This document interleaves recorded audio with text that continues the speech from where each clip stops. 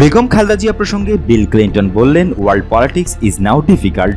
মুক্তির দাবিতে বিএনপির হয়ে ভারতের চাপ সৃষ্টি করতে আসছেন ব্রিটিশ এমপি।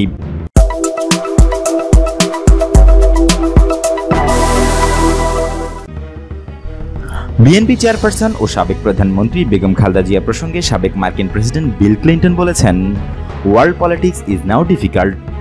জাসাসের কেন্দ্রীয় কমিটির সাবেক আন্তর্জাতিক সম্পাদক ও আমেরিকার ডেমোক্রেটিক পার্টির রেজিস্টার্ড ভোটার গোলাম ফারুক শাহিনকে এইসব কথা বলেন বিল ক্লিন্টন।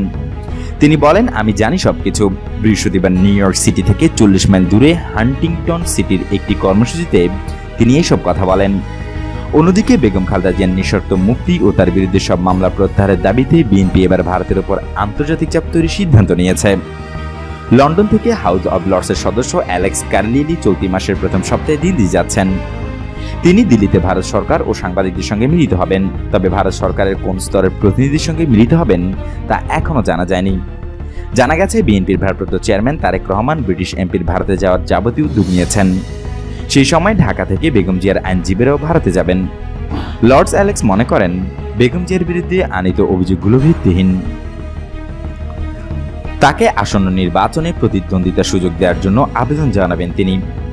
লর্ডস অ্যালেক্স জানিয়েছেন, বাংলাদেশের সরকার তাকে ভিসা দিতে বিলম্ব করতেই তিনি ভারতে যাওয়ার সিদ্ধান্ত নেন। তিনি নিজেকে বেগম জিয়ার আন্তর্জাতিক আইনি পরামর্শক বলেও জানান। অবশ্য ব্রিটিশ এমপি ভারত যাওয়ার আগেই প্রধানমন্ত্রী শেখ হাসিনার উপদেষ্টা এইচ.টি. ইমাম জুলাই মাসে ভারত যাচ্ছেন।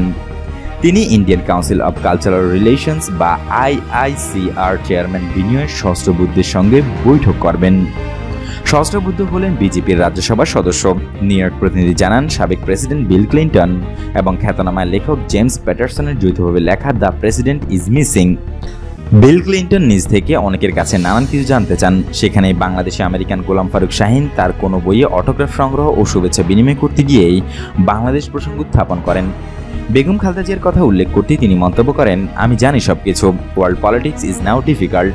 পরে গোলাম ফারুক শাহিন ক্লিন্টনকে বলেন, 75 বছর বয়সী বেগম খালেদা জিয়াকে জেলে নেওয়া হয়েছে রাজনৈতিক প্রতিহিংসামূলক মামলায় জড়িয়ে।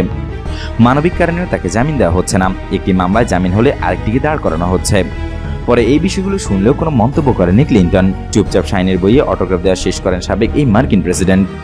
জানা যায়, দ্য প্রেসিডেন্ট ইজ মিসিং বইতে যুক্তরাষ্ট্রের রাজনৈতিক পরিস্থিতির টালমাটাল অবস্থার বর্ণনা করে ট্রাম্প অস্থিরতা কিভাবে বিশ্বাসকে গ্রাস করছে